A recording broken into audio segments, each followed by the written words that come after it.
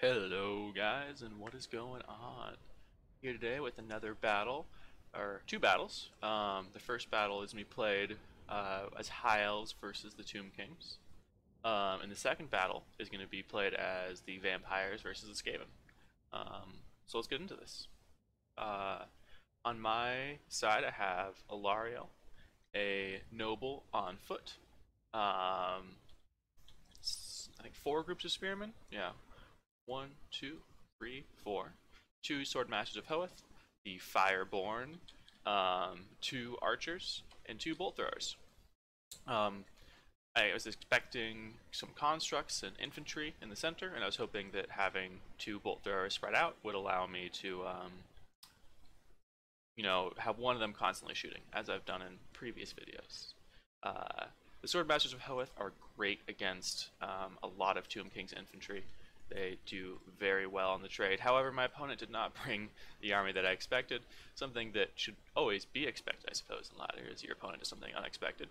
They have, what is that, 1, 2, 3, 4, 5, 6 groups of these skeleton chariots. They have, I think, 6 or 8, 9 models for each unit of chariots. So that is 54 chariots, 55 if you include Arkan. Truly massive. And this, when I see this here, I'm like, I can't defend my backline. I mean, look at this. Looked like the Bone Giant just missed a shot there. Might have killed two spearmen, but missed the Fireborn, luckily. Yeah, I'm not going to be able to defend my two archers and my bolt thrower. These chariots have so much mass, they're going to plow right through. And the spearmen aren't going to be able to stop them the way they would have. He has 2 units, or 3 units of skeletal horsemen. I only see 2 of them. This one's invisible to me. One thing that when you're setting up, if you see this little eyeball icon on your unit, it means it's hidden and the opponent can't see it. So when you're setting up and you're trying to deploy in the woods, make sure that all your units actually display that little icon. Otherwise, I can see them. Also, somehow today, this information screen has popped up. It's probably a hotkey that I don't know about, but fortunately we'll be able to see the stats of some units as we go today. My Eagle Claw Bolt Throwers, oh sorry, he's got like 6 skeleton warriors in the center and a Bone Giant, as well as Arkan the Black. I think I already said that on the chariot. But I'm going to start moving the Fireborn away, because I see all these chariots over here. That's the only thing with mass that'll be able to stop the chariots. And since they're anti-large, they'll do pretty well. His Bone Giant's be popping shots at the Fireborn, as expected. But the Bone Giant's accuracy just seemed to be really bad this battle. I don't think he landed a single shot against the Fireborn this whole battle. I'm going to put it on play, actually. We'll keep an eye on those Bone Giant shots, because for the most part, he's just going to be coming towards me. I'm going to be kind of positioning my Fireborn over here to intercept the chariots. But, there's still a lot of chariots. I don't think I'll be able to cover all of them. Yeah, just going to keep popping shots on that Bone Giant with the Eagle Claw Bolt Thrower. It's great against large targets. Hits very accurately. 2 out of 3 of those shots there hit. And I think it 350 range versus, I think 330? 380. So these guys outrange the Bone Giant. Another shot by the Bone Giant just comes in and knocks a guy backwards. I mean, maybe they just got unlucky. I've had great success with the Bone Giant, but I've really only had success on single target models that are large, like something like Arkan or Alariel. Haven't had a whole lot of success otherwise. But I pull Alariel over here, mostly thinking that they might have invisible units that I can't see, but they don't. So it's kind of a waste. I really should have kept her closer to the fight. She gives a physical resistance to everything around her with the item that I brought. This is also a mistake, charging in Sword Masters of Hoeth. There's a lot of huge micro mistakes here on my part, that the Sword Masters of Hoeth just get obliterated by these, skeleton chariots. Fortunately, they do have relatively high armor and melee defense, and they get hit pretty hard on the charge, but they pull out. So that's that. The Fate of Buna does go down on the Fireborn. Does a lot of damage, but it doesn't kill any models, which is very fortunate, which means Alariel can heal them, and they are still at full combat effectiveness, basically. They kill, 1, 2 chariot models there.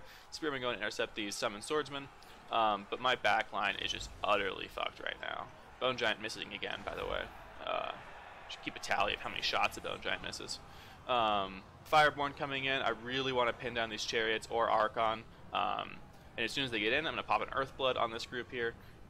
Just to heal people up, because a lot of this damage is to health and not to unit models. I mean, these guys are still 62 to 75, and these guys are still 72 to 75. So if I can use my healing, they can get back to full health and join the fight against these swordsmen, who are they going to utterly annihilate.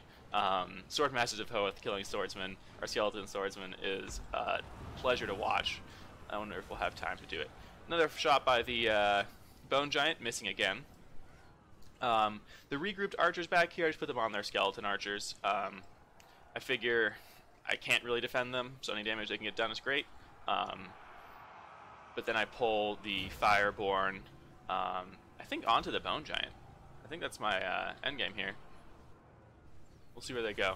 Another missed shot by the Bone Giant. Incredible. Alariel's here. She definitely wants to heal the Fireborn. Looks like the Fireborn to go for a rear charge on this group before they clear out. That's very smart. Freeing up these spearmen here. That was a block shot. To be fair for the Bone Giant, that would have hit if it wasn't for that bit of terrain. But yeah, Star of Avalorn coming down, and the Fireborn's health rises. You can just watch. Oh god, that's beautiful going up. The chariots in the backline still fucking shit up. I mean, what am I gonna? I can't stop them from killing these archers. Not a whole lot of reason to try. The noble should really get pulled into the main fight instead of chasing around these chariots. He is anti-large. I said armor sundering for a second. Yeah. This is not great. Alariel does get hit pretty hard by the Bone Giant. I think that's the first successful shot from the Bone Giant. But his days are numbered as the Fireborn with our anti-large come in. I don't know if he has fire weakness as well. Looks like a Summon Ushabti just appeared into the Swordmasters of Hoeth, and the chariots now rear charging this infantry group, like my Fireborn were doing earlier. That's a very good idea. Since my infantry is superior to his, he definitely needs to assist this fight. At this point, I realize though, the Fireborn still being full unit model count, 45 models here. I can keep healing them, and their chariots are looking a little bit haggard here.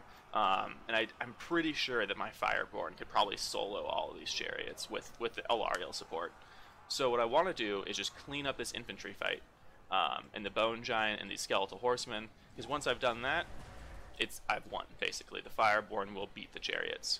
At least I think that. That's my plan here at this point in time.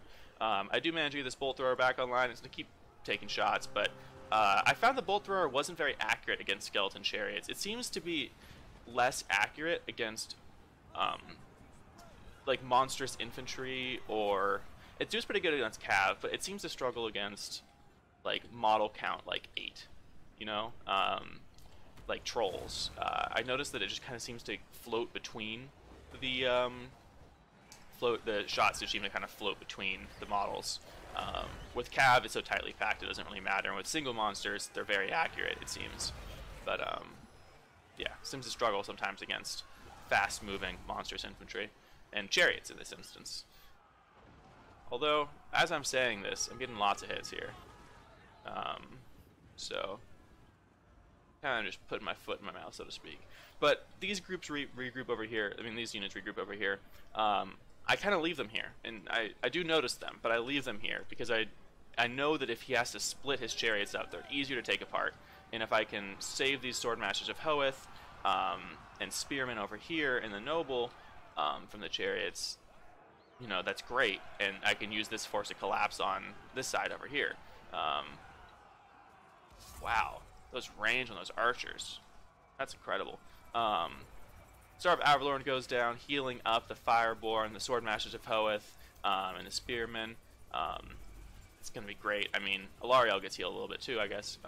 But that, I think, just swings the battle in my favor. I mean, I had that charge the whole time, so technically I always had that power. But at this point, the balance of power bar is swinging in my favor pretty heavily. Fireborn going to get a good charge into these skeleton warriors alongside the Swordmasters of Hoeth, and they are just going to disintegrate very quickly. Beta Buto's going to come down on these Fireborn again, though. They've done incredible work. They are still at 42 models, 7 minutes into this game, basically. And they have just, you know, they have 117 kills in the name. They killed a Bone Giant. They have not been slacking. So they're going to get in here and kill these chariots with their anti-large, their 43 melee attack, and versus the 27 melee defense of the skeleton chariots. And that seems to be a buffed melee defense. They don't seem to have that. Oh, my will be done from Arkan, probably. Definitely my will be done. Well, maybe not so definitely. Um, but yeah, at this point, I think the opponent's gonna start to crumble off here. It was a good build by my opponent. I like to see chariots getting used like that. The chariots did an amazing amount of work disrupting my backline. I just don't think the bone giant did. I mean, I think the bone giant missed a lot, and maybe that's just RNG. Nothing too much to think about in terms of compositional picks, but it's certainly interesting to think about. Maybe if you had brought two Oshopti great bows, or an Oshopti great bow and some tougher infantry, I think you might have gotten some more value from that. I tend to prefer Oshopti great bows over bone giants, even though the bone giants do have farther range, simply because the Oshopti great bows are useful against a larger number of targets. They can do really good work against infantry. Swordmasters of Hoth are a great target for them. They do get wrecked a little bit by Eagle Claw bolt throwers, I find, especially if they struggle to close the distance. But in this battle, that would have been a problem. And they do well against someone like Alariel. I know the Bone Giant is pretty good at that situation, but the Oshopti Great Bows are no slouches either. They just have a little bit shorter range. But yeah, we can see the skeletons just got wrecked. I mean, they got almost no kills, but these chariots did really well. This skeleton horseman archers, I think, were mostly put on the Fireborn, so they weren't getting a whole lot of kills. I think they would have done well to get behind my lines and shoot the back of my infantry, but that is neither here nor there. So we're going to do Vamps versus Skaven. This is against a player named Simba, who I've seen on ladder quite a bit recently, and he is a nightmare to play against. So yeah, in this battle, I brought a fair amount of cav for what I normally bring as the vampire counts, because I love running through Skaven with cavalry. To start off the match, we have 3 groups of Black Knights. One has the Lances and Barding for the extra charge bonus. We have the Tithe, and a couple Graveguard with great weapons, a couple Skeleton Warriors. I think a unit of Graveguard and the Sternsman, or 2 Graveguard and the Sternsman, 2 Fellbats, a Skeleton Warrior. That's all for me. I have the Strigoi Vampire Lord. I was going to try him out. There's Crypt Pool summons, Crypt Horror summons, and then a Necromancer on a chariot for the regeneration. I think the Necromancer also has Invocation of the Heck. For my opponent here, we got 3 Skaven Slaves in the front, a Warp Lightning Cannon. I love that pick. Even on this map, we have some really weird terrain. I do like that pick. Got a couple Clan Rat Spears. I think he has a total of 6. Yeah, 2 of them have shields, the rest do not. 4 Plague Monks, excellent choice against Vampire Infantry. Won't do too great against the Graveguard, but they will certainly clean up skeletons in a hurry. 2 Poison Wind Globadiers, expecting me to bring some large monsters, I think. A Warp Fire Thrower. I haven't had great success with this unit, guys. I don't know if I'm not using it right, but it seems to be like a worse version of Iron Drakes for the dwarves. I guess it does have magical ammunition, so maybe it does shine more against an opponent with physical resist or something. A Plague Priest on a Screaming Bell, Screaming Orb, Clanging Bell. I do think when I'm playing this game, I look at this and I see a Warp Lightning Cannon for most of the game, so that's a big mistake. I treat it as if it's a War Lightning Cannon. And then Tretch Graventail. One of those lords that I bring when I don't want to pay attention to my lord is this Skaven. Alright. So, the lines are going to match up here. As far as an infantry fight goes, this is a less than spectacular infantry fight. I get a little blobbed up at certain points here. Fortunately, there's no Warpstone armor or anything, but anyways, we're going to engage. The Strigoi Vampire Lord going to jump in to these Skaven slaves, and I mean, he has great melee line, 75, 50, with 410 weapon strength. Not the best weapon strength, but I mean, his stat line is pretty solid for a wizard, essentially. But as far as, you know, thinking that this unit here is a Warp Lightning Cannon, here comes the Crypt Horrors, ready to take out that Warp Lightning Cannon, except they find themselves in the middle of Plague Monks, with Tretch, and a Plague Priest. Doesn't go well. The skeleton engagement's going on here. I pull some of my units around the flank, hoping to get the graveyard around the side, but they just get mismicroed and thrown in here. The Black Knights, though, these are going to be the units to watch. I get the Fellbats onto the Warp Cannon crew, and I'm going to use the Cavalry to make them decide. Because if they turn around and charge this, I can just charge them in the back, and if they stay here, then the Fellbats can kill the Gunnery crew. They do a good job, though, pushing away here. I managed to pull one unit through and into the Plague Monks. They're just kind of go through the gap that was created by those Plague Monks backing up. But I do see the Poison Wing Globadiers and the Plague Priest coming back, and then the Clan Rat 7 coming down, so I pull these Black Knights just away. Not interested in taking that fight with the artillery crew so well defended, and charging uphill into artillery pieces is a good way to get stuck. They do take a great couple shots, though, with these those Poison Wing Globadiers, and another mismicro here. I mean, this battle is just full of it, where the Clan Rat Spears get onto my Black Knights, because I didn't know where they were. But the Lancer with Barding going to pull around, and the Warp Lightning crew routes off, so I just chase them down. I mean, not the greatest use of the Black Knights, but it certainly does well. So I ride them down, and I quickly see this blob here. It really needs my help. So I think I pull these Black Knights into the Clan Rat Spears up here. Yep. And then the Fellbats are going to chase these units off. They're both targeted on one. I mean, micro problems with this game is what I'm going to say, guys. The Fellbats, one unit should have been targeted on this other Skaven Slave over here, just to make sure it routed off a little quicker. And still, the Black Knights fight the Clan Rats. Fortunately, Black Knights have pretty decent melee defense at 30, so the Clan Rats have like a 25% chance to actually hit them, and they punch the armor too, so it's not too bad. But as far as this grindy, atrocious fight goes, I mean, I am way too blobbed. I know the vampires usually like to blob up to get use out of their necromancer's healing or invocation of the heck, but I just am not playing this very intelligently in terms of spreading out my troops. Some Graveguard do get through into the Poison Wing Globadiers. I'm trying to take them out because they keep shooting my necromancer, and he is providing healing. I do want him to continue to provide healing because that's very useful. The Fellbats, yeah. Mismicro. That's the name of the game here. Fellbats, one unit should have kept on the Clan Rats, and another unit should come back and routed off the Warp Lightning crew.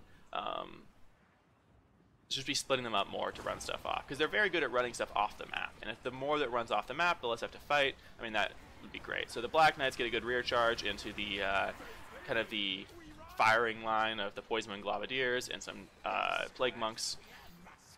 And they get left in there a little bit long. The Black Knights with Lancing and Barding also coming in. I do rout off the Clan Rat Spears, but I'm sure they'll come right back as soon as they get far enough away.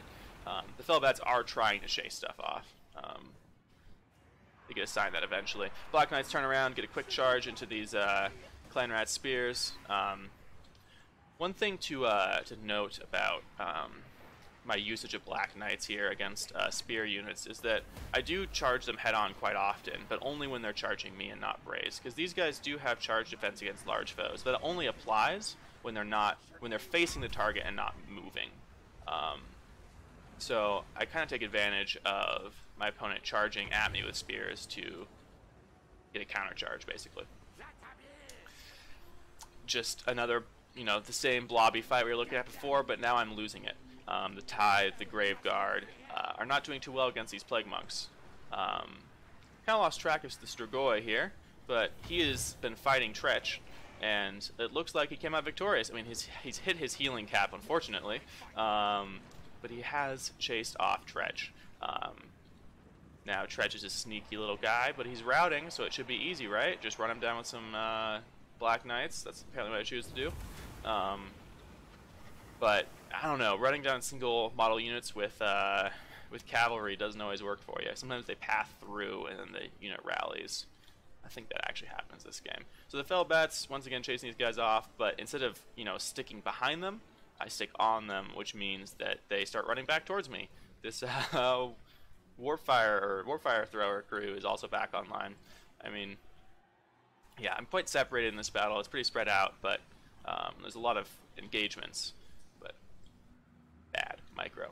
Anyways, Black Knights coming through. They're going to try and head off this charge from the Clan Rat Spears into the back of the Plague Monks. Kind of get a slow motion charge there from some of these. Oof. You guys get flung. Would not want to get back up from that. Although a few of them still do. But yeah, the Black Knights did pass through Tretch. As a result, he rallied and then fought off the Black Knights. Because he has 70 melee defense. And he's anti-large. So I could have picked a better unit to chase him down with. Even, you know, zombies probably would have done a better job than what I did there with the Black Knights. But we got some regrouping. Poison Wind Globadiers. Those guys are going to get rear charged by the Black Knights.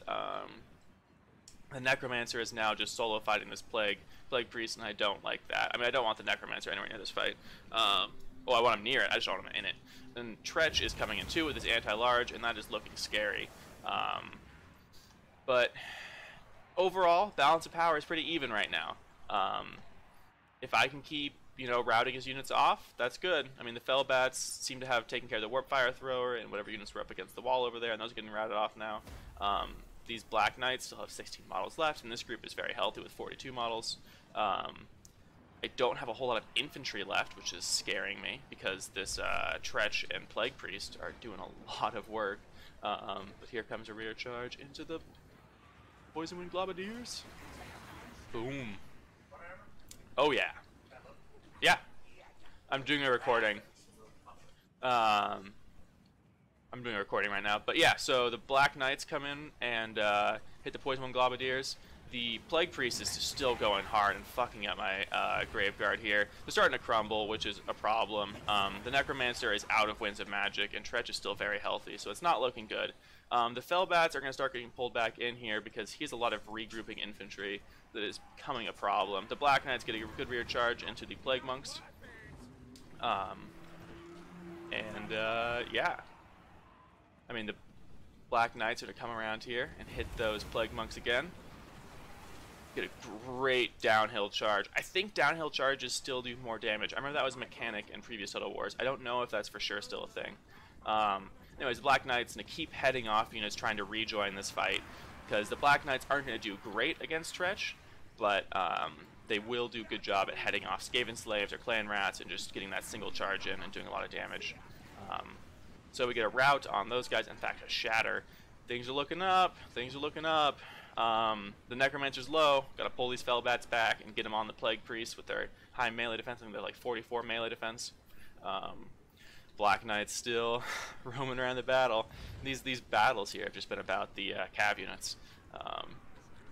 Getting a great charge on those Plague Monks, sending them scattering. That shatters their leadership, and the match for them is over. The Plague Priest still going strong, and there's no infantry left to support the the Necromancer on his corpse cart. The Black Knight's coming back in, hopefully to try and head off these Clan Rat Spears, but my opponent now has been seeing what I'm doing, and now decides to brace and stop, which is very annoying, because my Black Knights can't just charge into that. So they turn around real quick.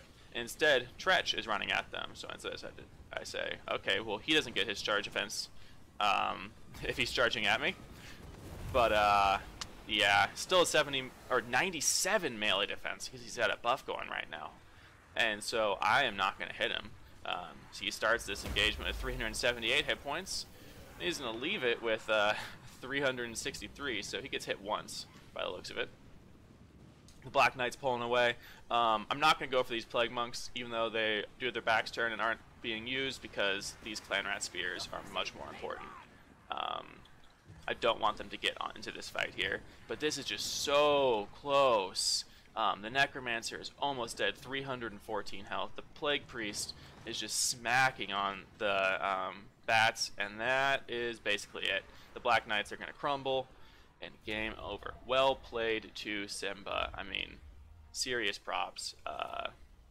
That was a well-played match. His micro, I think, was much better there than mine. But I got good use out of the Black Knights. I mean, the Graveguard did pretty well against his troops. I mean, his low-tier Clan Rats and Skaven Slaves. But that's not that important. It's the Knights that really, I think, had some impact this game. The Strigoi, he was a good fighter. He you know, dueled out Tretch pretty effectively. And I do like the idea of summoning Cryptors and Crypt Ghouls. since they are a little bit more mobile than skeletons and zombies. But that said, I didn't use it that effectively. I only showed you that one cast. I did summon a Crypt Ghoul unit and get some more healing off, but I didn't use the magic very effectively this match. I feel like a Wind of Death probably would have done a lot of work here. But that's neither here nor there. Thank you guys for watching. I know this wasn't a double feature with the same faction both times, but if you use your imagination, I mean, this army here is really just the undead raised high elves from the last battle. Alarielle has, you know, not kept her looks, but you know, that happens when you get turned into a flesh-eating monster. Anyways, thank you all for watching, and have a wonderful rest of your day.